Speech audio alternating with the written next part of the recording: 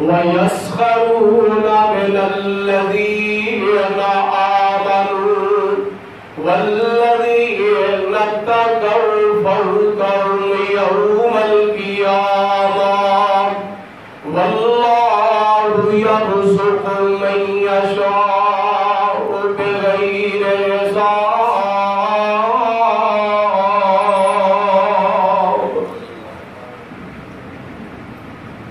سب تو پہلے اس اللہ کا شکر ادا کریں جس اللہ نے سانو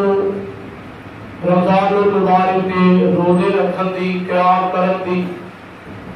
اور ذکر و اذکار کرن دی اللہ نے توفیق عطا فرمائی۔ دعا ہے کہ اللہ اپنے دربار پر قبول و منظور فرمائے۔ میرے اس بات کا احساس ہے کہ تسا جا کے آرام ہی کرنا ہے، تو میں انشاءاللہ زیادہ دیر اور بہت وقت والا نہیں لوں گا۔ دعا کرو کہ اللہ میرا آنا تو مل بیٹھ کے سننا اللہ قبول فرمائے اور ذریعہ نجات بنائے۔ میرے عزیز ساتھی اور بزرگوں، رمضان المبارک کا ایک مقدس بابرکت مہینہ جو کہ ماہ غفران بھی اپنی منزل کی طرف رواں رواں ہو رہے ہیں، جا رہے ہیں، اور خوش نصیب لوگ نے جو اس مہینے کا احترام کرتے ہیں، روزے رکھتے ہیں۔ ایک آدمی آمینہ دلال جناب محمد رسول اللہ صلی اللہ علیہ وسلم نے کول آیا تے آگے سوال اور حقیقت کرتا ہے اور بڑی توجہ دے نال سماعت فرمانا، حدیث کے الفاظ تے غور کرنا۔ حضرت عامر بن ہرہ جوہانی رضی اللہ تعالیٰ عنہ صدیق دلاوی اندر ایک علاقی پہلو بندہ آیا، آگے والا بھی آتا ہے آندہ آرائیت ان شہدتو اللہ الہ الا اللہ وَأَنَّكَ رَسُولُ اللَّهِ وَصَلَّيْتُ الصَّلَوَاتِ الْخَمْسَ وَصُمْتُ الشَّهْرَ وَقُمْتُ رَمَضَانَ وَآتَيْتُ الزَّكَاةَ۔ ہوں ذرا غور فرماؤ الفاظ سے، اے پہلو تے عرابی بندہ بھلا کی آندا ہے، آتا آرائیت اللہ دے نبی جی تہاڈا کی خیال ہے اگر میں اس بات کی گواہی دوا ان شہدت اللہ الہ الا اللہ، اگر میں اس بات کی گواہی دوا اللہ تو علاوہ کوئی معبود نہیں، اللہ تو علاوہ کوئی عبادت کے لائق نہیں، وَأَنَّكَ رَسُولُ اللَّهِ، خوشی اللہ دے رسول ہو۔ پھر اللہ دے نبی دی شہادت تو بعد، شہادت تو بعد، وَصَلَّيْتُ الصَّلَوَاتِ الْخَمْسَ، میں 5 وقت نماز دی پابندی کرا، وَصُمْتُ الشَّهْرَ، رمضان کا مہینہ میری زندگی چ آ جائے وہ دے روزے بھی رکھا، وَقُمْتُ رَمَضَانَ، پھر رمضان دیا راتاں دے اندر میں قیام بھی کرا، میں تراویح بھی پڑھا، میں تہجد بھی پڑھا، اے کوئی نماز اللہ اللہ، وَآتَيْتُ الزَّكَاةَ، پھر میں رب دی راہ دے اندر مال بھی خرچ کرا، جے میرا مال نصاب نو پہنچ جائے او دے وچوں زکات بھی دوا۔ اللہ دے نبی جی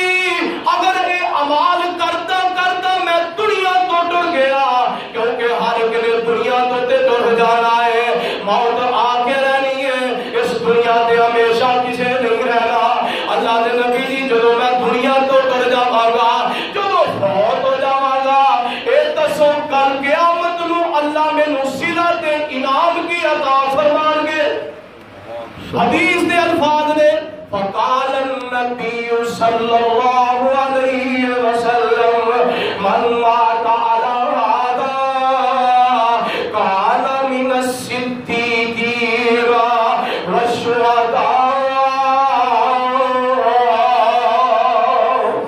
فرمایا اگر تمہیں عمال کرتا دنیا تو ٹر گیا، کل قیامت والا دن ہوئے گا،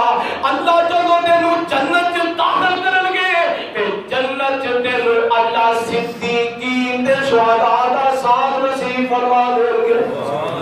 کتنا بڑا انعام ہے روزے رکھن دا، کہ روزے رکھن دا فائدہ کتنا بڑا ہے کہ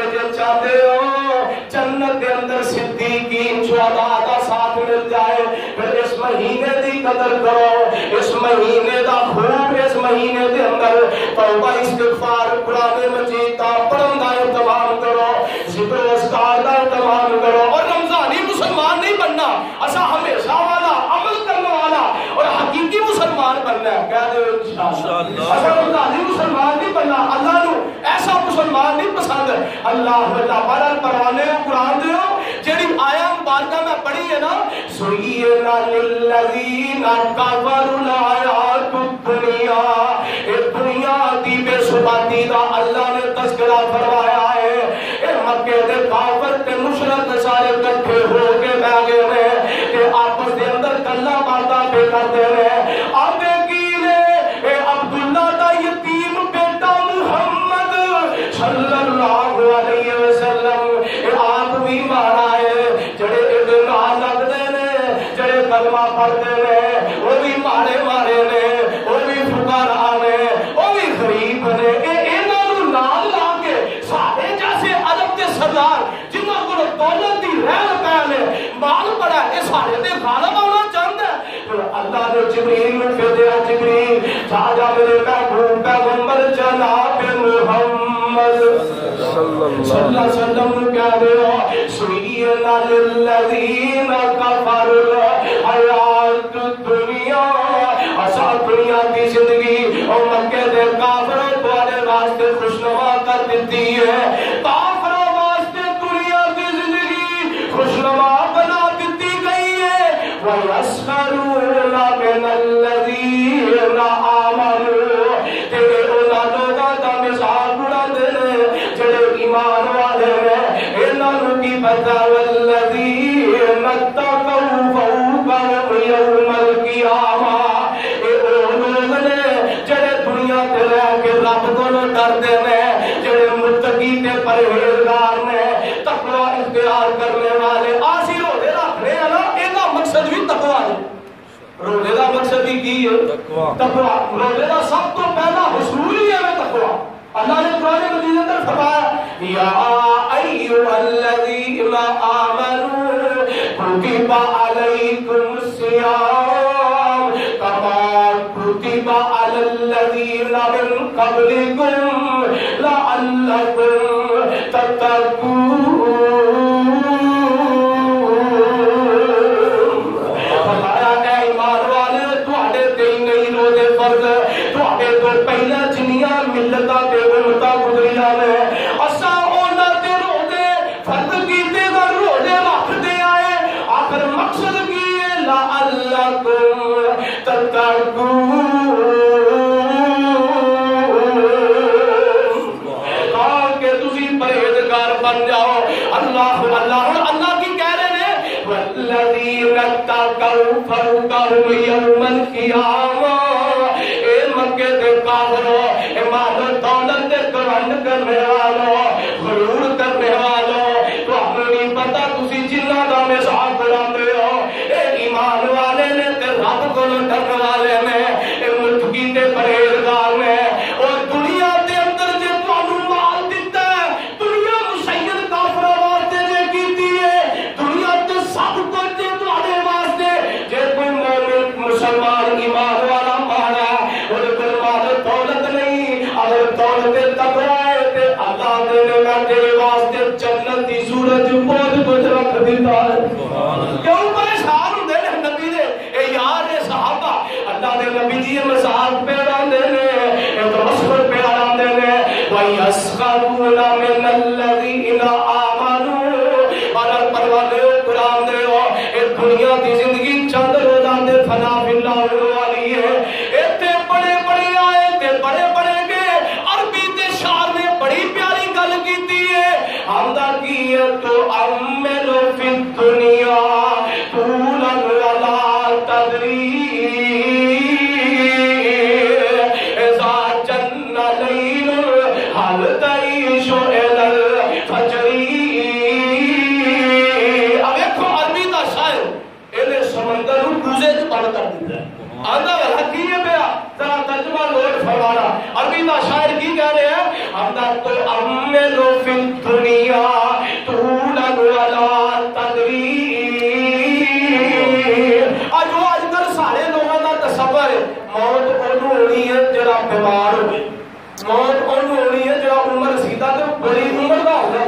اللہ اللہ اکھاں وہ کھلدی والے دی کسے بچے نوں ویلے آوات اوے ساڈیاں دا کھلدی اللہ نے ابھی دا شاعر والا کی کہندا ہے اندت امل فی الدنیا طول ولا تدری ایسا چن لیل حال تری شعل فجری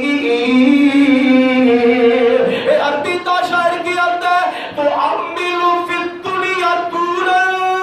انسان تو دنیا دے اندر بڑیاں بڑیاں لمبیاں امیداں لا کے بیٹھا ہے واقعی گل ہے جدوں آدمی رات نوں سوندا ہے بڑیاں امیداں لا کے سوندا ہے میں صبح دکان بھی کھولنی ہے میں صبح فیکٹری چ ملازمت بھی کرنی ہے میں کارخانہ بھی کھولنا ہے میں فلانا کام بھی کرنا ہے تو امل فی الدنیا طول ولا تدری انسان تو دنیا دے اندر لمبیاں لمبیاں امیداں لا کے سوندا ہے حالانکہ تو اس بات نو نہیں جاندا اذا جن لیل حال تری شعل الفجری کہ جدو رات دا اندھیرا چھا جائے رات دا سناٹا چھا جائے کہ پتہ نہیں تو فجر تک زندہ رہنا بھی ہے کہ نہیں فجر تک پتہ نہیں تو زندہ رہنا ہوئی ہے کہ نہیں اگر عربی دا شاعر بڑی پیاری ترجمانی کرتا ہے اندر فکم من صحیح ماتا من غیر علت اندر کتنے ہی ایسے ہیں جڑے صحیح سلامت کے تندرست ہیں موت آ گئی ہے تے قبراں چلے گئے ہیں وکم من علیل آشا تغر الى تغری کتنے ہی ایسے بیمار نے لمبے عرصے تک منجیاں دے پیر موت ہی نہیں ہوندی کتنے ایسے صحت مند کی جی اٹیک ہو گیا یہ ہے ایکسیڈنٹ ہو گیا تے کئی ایسے بیمار اور منجیاں دے لمبے عرصے تک پیر موت نہیں ہوندی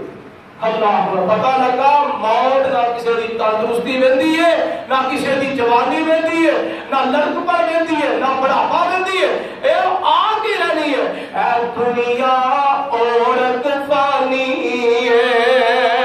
اے دنیا عورت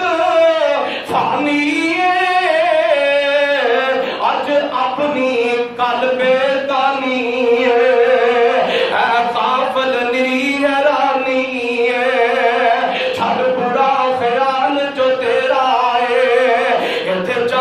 سجنا ڈیرا ہے جنازہ اٹھنا تیرا میرا ہے آج دنیا دی حقیقت آج دنیا دی بے ثباتی دا تذکرہ اللہ نے تو اور مقام دے فرمایا زُيِّنَ لِلنَّاسِ حُبُّ الشَّهَوَاتِ مِنَ النِّسَاءِ وَالْبَنِينَ وَالْقَنَاطِيرِ الْمُقَنطَرَةِ مِنَ الذَّهَبِ والفضة والخيل المسومة والأنعام والحرث ذلك متاع الحياة الدنيا والله عنده حسن المآب اور نہیں سمجھے دنیا کی بے ثباتی تے اخروی زندگی دی حقیقت اور دنیاوی زندگی دی حقیقت جو اللہ نے بیان فرمایا ایک اور مقام تے اللہ فرماتے ہیں المال والبنون زینۃ الحیات الدنیا والباقیات الصالحات خیر عند ربک ثوابا وخیر عملا بڑی پیاری کسے ترجمانی کی دی والا کی آتا ہے جگہ جی لگانے کی دنیا نہیں ہے سوالے کو بس کر دی جگہ جی لگانے کی دنیا نہیں ہے یہ عبرت کی جا تماشا نہیں ہے جگہ جی لگانے کی دنیا نہیں ہے یہ عبرت کی جا تماشا نہیں ہے ملے خاک میں اہل شاہ کیسے کیسے مکی ہو گئے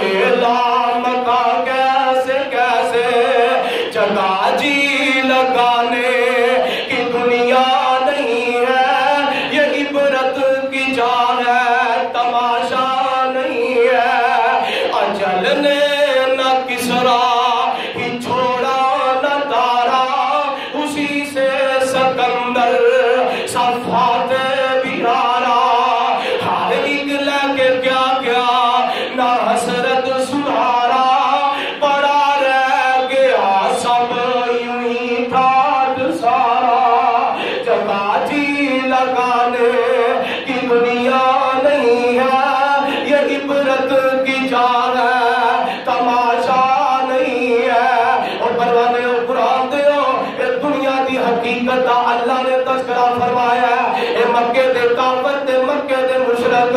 مال دولت تے گھمنڈ کرنے والے انہاں نوں اللہ نے جواب کی دیتا ہے کہ خوشی دے نہ ماریا ایمان والے دا مثال اڑاندے ہو تانوں نہیں پتا اے دنیا دی زندگی اسا ساڈے جڑے منکر نے جڑے کافر نے انہاں واسطے تباہ تے سزا دتی ہے اے جے دنیا تے انہاں واسطے سب کچھ ہے تے مومن مارا غریب ہے تے اے دے کول جے کچھ نہیں دولت تقوی تے ایمان دی دولت ہے فرمایا والذین اتقوا فوقهم یوم القیامہ کل قیامت دا دن ہوئے گا کافر تسی بھی جہنم دے اندر سب تو نیچے درجے جو ہو گئے تے ایمان والے جنت جو اونچے اونچے درجات جو ہوئے انشاءاللہ ایسی مثال ہے دنیا دی اور دنیا اور اخروی دنیاوی تے اخروی نجات دا ذریعہ اے مکے دے کافر دنیا دا مال نہیں ہے بلکہ اخروی نجات دا ذریعہ اور دولت دے تقوی اور ایمان دی دولت دعا کرو اللہ سانو نصیب فرما آمین دولت دے تقوی بہت بڑی دولت ہے اور پروازے قرآن دے آوے دونا جنہاں نے دنیا کو بے ربطی اختیار کیتی ہے جنہاں سمجھا اے دنیا اے فانی تے فنا فنا ہونے والی ہے انہوں نے دنیا نال محبت نہیں کیتی اے حضرت سیدنا ابو عبیدہ بن جراح رضی اللہ تعالیٰ عنہ شام دا انہاں نو گورنر جناب امیر المومنین حضرت فاروق اعظم نے مقرر کر دیتا ہے اور شام دی گورنری ابو عبیدہ بن جراح نو کیوں دیتی ہے انہوں نے اکثر علاقہ شام دا فتح کیتا ہے اور پروانے بلاتے ہو کل بڑی توجہ دینا سماعت فرمانا اے او لوگ نے جنہاں نے دنیا نال محبت نہیں کیتی جنہاں سمجھیا کہ دنیا فانی تے فنا فنا ہونے والی ہے تے ہمیشہ نہیں کسی نے رہنا اے شام دا علاقہ او تو اردن فلسطین لبنان اے سارا شام دا علاقہ کہلاتا سی اتنے بڑے صوبے دے گورنر حضرت ابو عبیدہ بن جراح رضی اللہ تعالی رضی اللہ تعالی اتنے بڑے صوبے دے گورنر نے کہ حضرت امیر المومنین مدینہ دے اندر بیٹھ کے پورے عالم اسلام دی کمان پہ کر دینے تے امیر المومنین حضرت عمر بن خطاب رضی اللہ تعالی عنہ آندے نے میرا دل کیتا کہ میں شام دے علاقے ول جاواں جا کے میں سارا حالات دا جائزہ لے کے آواں معائنہ کر کے آواں نالے اپنے بھائی ابو عبیدہ نو مل کے آواں اور پروانے قرآن دیو حضرت امیر المومنین شام دے علاقے جو آئے معائنہ کیتا پھرے پھرے میں کہ معائنہ کرم تو بعد حالات دا جائزہ لین تو بعد تے آندے کی نے اے میرے ویر اے میرے بھائی ابو عبیدہ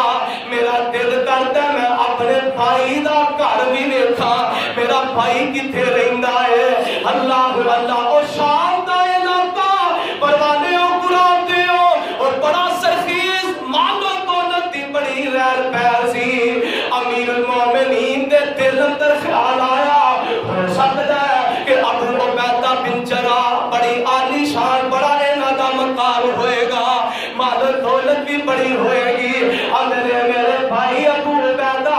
میرا دل کرتا ہے کہ میں اپنے ویر دا گھر ویکھا تے ابو عبیدہ بن جراح رضی اللہ تعالی عنہ آندے نے امیر المومنین میرا گھر ویکھ کے تساں کی کرنا ہے میرا گھر ویکھن تو بجائے اکھاں نچوڑن تو تانوں کچھ بھی نہیں لبدا اللہ امیر المومنین اصرار کرتے ہیں بار بار اصرار کرتے جاندے ہیں آندے نہیں نہیں میں اپنے ویر ابو عبیدہ دا گھر ویکھنا ہے اللہ اللہ آخر اصرار کیتا ضد کیتی ابو عبیدہ بن جراح لے جاندے نے اپنا مکان وکھان واسطے اللہ اللہ اللہ پورا دمشق شہر جو مالو اسباب نال چکمک پیا کردا ہے سارا شہر گزر جاندے نے امیر المومنین آندے نے اے ابو عبیدہ گل کی ہے کتوں کدوں تیرا مکان ہونا ہے اے تے سارا شہر ہی گزر گیا تے آندے نے امیر المومنین جی صبر کرو آ جاندا ہے جاندے نے تے اگے پر فضا کھلی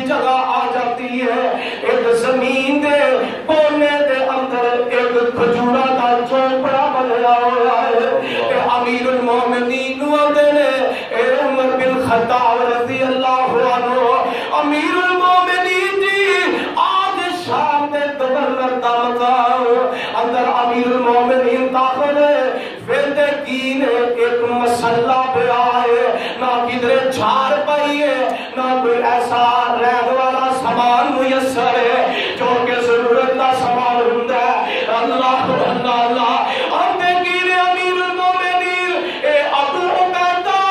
اے تے رہن والا کوئی سامان تے مینوں نظر نہیں آوندا اے کیا تسی ایتھے رہندے ہو ہاں اللہ دا شکر ہے میں ایتھے رہندا ہاں آ مسئلہ ہے سارا دن حکومت دے کام کر کر کے تھک جانا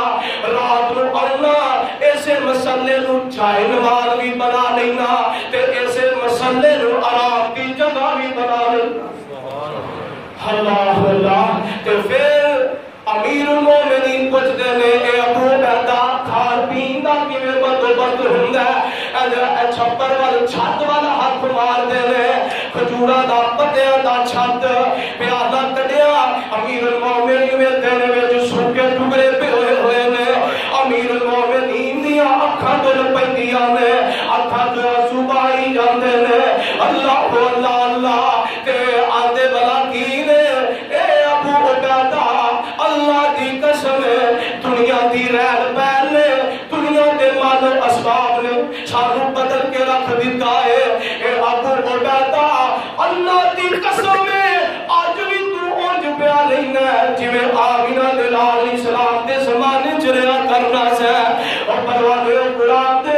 اے ابو عبیدہ بن جراح رضی اللہ تعالی عنہ میں جنہیں سمجھتے سن کے دنیا فنا فی اللہ ہے اے دنیا دا مال اسباب کم نہیں کہ اللہ اے دنیا مقصد نہیں دنیا ضرورت ہے بندے دی ضرورت ہے کھان دی بھی ضرورت ہوندی ہے چھت دی بھی ضرورت ہوندی ہے رہن سہن دی بھی ضرورت اینو ضرورت سمجھا جائے مقصد کی ہے آخرت اللہ اللہ تو میں پروانے و قرآن دیتا سریا المال والبنون زینت الحیات الدنیا اے دنیا نہیں بندی بندے دی بندہ جانی دنیا دا اور لوکی کرنی بنائی اور پھر دینے اڈا فانی دنیا دا کل وارث ایک وراثت دے میں آپس میں لڑتے بیٹھے نہیں اور دنیا کی حقیقت اور کل وارث ایک وراثت دے میں آپس میں لڑتے بیٹھے نہیں کل ہاتھوں پکی ایک دوجے نو میں توڑوں پھڑ دے بیٹھے نہیں ایک کہندا اور کوئے ٹپے تیرے نہیں آپ پتھر کردی میری ایک کہندا نہیں ہے میری تجھا کہندا نہیں ہے میری تے دردی کیا سن فقیر میاں اے توے وچ ہنیرے میں نہ میں اے دیاں نہ میں او دیاں اے توے بندے میرے میں آج دنیا دی حقیقت سچ اللہ دے قرآن نے آکھیا المال والبنون زینت الحیات الدنیا والباقیات الصالحات خیر عند ربک ثوابا وخیر عملا اور نہیں سمجھے نا حضرت سلمان فارسی دے حوالے نال میں دعا کیا پڑھیا کہ انہوں نے گلدار قبیلہ دی ایک ثواب نامی عورت دے نال شادی کی تھی کہ آئے بی بی دے دروازے دے شادی تو بعد آواز لگا دے بی بی نو پکار دے تے اے بی بی بول دی نہیں اور اندروں کندی نہیں آدھے نے حضرت سلمان فارسی کیا جو رضی اللہ تعالی حضرت بی بی کیا تو کنگی ہے یا کری ہے اے بی بی کی آدھی ہے اے صحابی رسول رضی اللہ عنہ اے صحابی رسول میں کنگی بھی نہیں میں پیری بھی نہیں بلکہ بلہنا بولنا تو حیا کر دیا نے میں قد نہیں پیسہ بول دی اور پروانے قرآن دے اب دیکھو جنہ لوگاں نے دنیا دے مال اسباب دا محبت نہیں نہیں کیتی. اندر داخل ہوئے ویکھیا کہ یہ قیمتی ریشمی پردے لٹک رہے نے اور سامان جگمگ پیا کردا ہے تے اج نظر دوڑاندے نے غلام آلے دوالے آ جاندے نے کھانا پیش کردے نے تے نال کی آندے نے اے بی بی گل سن لے میں آمینہ دے لال جناب محمد رسول اللہ صلی اللہ علیہ وسلم دے کولوں ایک بات سنی حدیث سنی ہے ومن نام علی المسرور ولبس المشهور وراكب المنزور وأكل الشهوات لم يرى رائحة الجنة. حدیث سنیے جو نرم و ملائم بستر پہ سویا جن نے شان و شوکت کا لباس پہنے تکبر کیتا پھر اور جن نے شان و شوکت کی سواری پہ بیٹھا اور جنہیں من مانی کے کھانے کھاندے کوئی حرام حلال کی تمیز نہیں کیتی فرمایا اور جنت کی خوشبو بھی نہیں پا سکتا. اللہ جب اتنی بات کی تھی نا تو اہل حدیث آئے گا ہر بندہ نرم و بستر پہ سو جائے. جڑا بندہ نرم و بستر پہ سو جائے مومن مسلمان لیکن فجر دی نماز با جماعت نہیں چھڑدا جماعت دا نماز پڑھدا بستر قربان کردا تے واسطے بستر کتنا پڑھ سکدا نہیں تاکہ نجات کا ذریعہ بنے. اللہ تیرا مانوانی کی زندگی گزارے دے واسطے میں تو جنت کی خوشبو نہیں پا سکدا. حضرت سلمان فارسی رضی اللہ تعالیٰ عنہ آپ جدو اتنی بات سناتے ہیں اے بی بی آندی ہے اے صحابی رسول میں تانوں گواہ بنانی ہاں میں اج نہ گھر دے اندر قیمتی سوال رب دی راہ چ سجدہ کر چھڑنی ہاں اج جتنے غلام نے میں اللہ دے راستے چ آزاد کر دینی ہاں. حضرت سلمان فارسی رضی اللہ تعالیٰ عنہ کی آندے نے اے بی بی اللہ تیری مدد کرے تے اللہ تینوں کامیابی عطا فرما دے. اللہ اللہ اللہ اور پروانے قرآن دے اور میں دسنا اے چاہنا اے او لوگ نے جنہاں دنیا نو سمجھے ہے اے دنیا فانی ہے تے ہمیشہ میں کسے نے رہنا. سچ اللہ دے قرآن نے آکھے ہے زُيِّنَ لِلَّذِينَ كَفَرُوا الْحَيَاةُ الدُّنْيَا وَيَسْخَرُونَ مِنَ الَّذِينَ آمَنُوا وَالَّذِينَ اتَّقَوْا فَوْقَهُمْ يَوْمَ الْقِيَامَةِ وَاللَّهُ يَرْزُقُ مَن يَشَاءُ بِغَيْرِ حِسَابٍ. آج دنیا دی حقیقت اینو دنیا کہتے ہیں. پھر کبھی موقع ملا انشاءاللہ تو سیرت بیان کرا گا. دعا کہ اللہ میرا اور تمہارا دل چلی گل بیٹھ رہا اللہ قبول فرمائے. ماشاءاللہ اس مسجد انتظامیہ میر محمد عمران اور غلط عبداللہ اور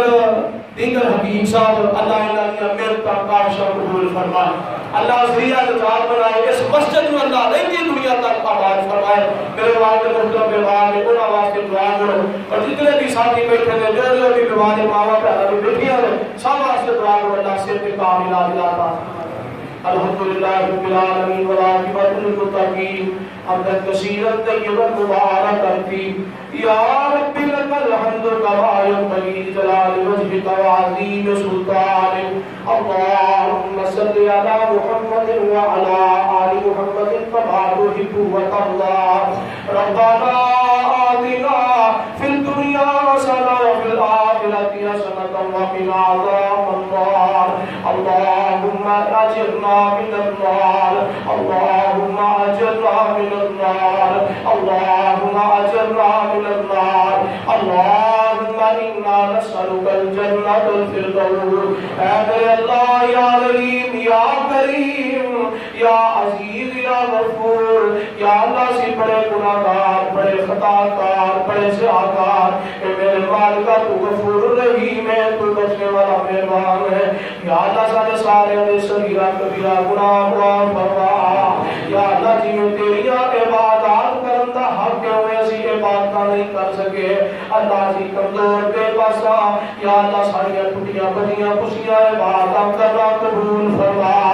اس مائے سے صیام دے ماہ رمضان دے روزے رکھنے قبول فرما، قیام کرنا قبول فرما،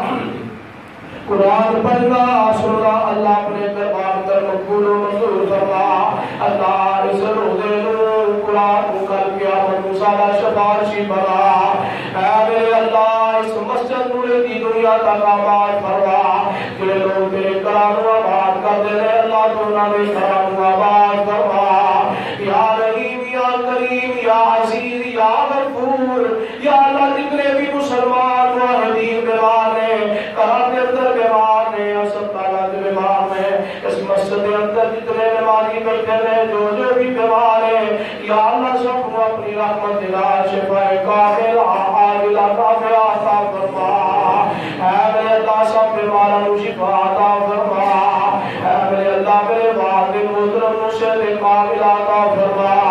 اللہ جنہاں دے والدین بیمار ہیں سب کو صحت عطا فرما۔ میرے بڑے پیارے بزرگ محترم عبد القدوس شاکر حافظ اللہ نے اللہ تعالیٰ کی محبت کو قبول فرما۔ اللہ تعالیٰ کو ایمان والی سلامتی والی زندگی عطا فرما۔ آج جتنے بھی بیٹھے ہیں میری ماں پہلا بھی آیا میں اللہ سب ایمان والی سلامتی والی عافیت والی صحت والی لمبی زندگی عطا فرما۔ یا اللہ مرد زار موت آگے لانی ہے، اللہ جب تک زندہ رکھی اسلام تے زندہ رکھی، اللہ موت آئے خاتمہ ایمان تے فرما۔ أحييته منا فأحييه على الإسلام، ومن توفيته منا فتوفه على الإيمان۔ آمين اللہ جنہاں نتیاں دتیاں نہیں یا اللہ انہاں دے مقدر تے نصیب چنگے بنا، اللہ بیٹیاں دے مقدر چنگے بنا، اللہ انہاں دے نصیب چنگے بنا۔ اللہ کئی بیٹیاں دے مقدرہ دی وجہ تو انہاں دے سسرال دی طرفوں پریشان ہے، اللہ پریشانیاں دور فرما، اللہ آسانیاں فرما۔ اللہ جنہاں نو دھیاں دتیاں نہیں اللہ انہاں نو ایک سال کوئی اولاد بھی عطا فرما، اللہ نے ایک بیٹے عطا فرما۔ اے میرے مالکا جتنے بھی مسلمان موحدین آج انہیں بیٹھے رہنا جو کہیا دے والدین دھوڑے ٹوٹ گئے ہیں، کہیا کا ایک ٹوٹ گیا ہے ایک ٹوٹ گئی ہے، اللہ کو انہاں دے گناہ معاف فرما کے انہاں دیا قبروں جنت دے پانچ باغ بنا۔ اللہ سب دے درجات بلند فرما۔ یا اللہ جتنے بھی مسلمان موحدین مرد عورتاں دنیا تو ٹر گئے ہیں اللہ تو انہاں دیا لفظاں دعواں معاف فرما کے اللہ انہاں دیا قبروں جنت دے باغیچہ جو باغیچہ بنا۔ اللہم اغفر لنا ولوالدینا وللمسلمین والمسلمات والمؤمنین والمؤمنات الاحیاء منهم والاموات انک قریب مجیب الدعوات۔ ربنا اغفر لنا ولإخواننا الذین سبقونا بالایمان ولا تجعل فی قلوبنا غلا للذین آمنوا ربنا انک رؤوف رحیم۔ اللهم اغفر لجميع موتى المسلمين والمسلمات ربنا تقبل منا انك انت السميع العليم وتب علينا انك انت التواب الرحيم۔ وصلى الله على خير خلقه محمد وعلى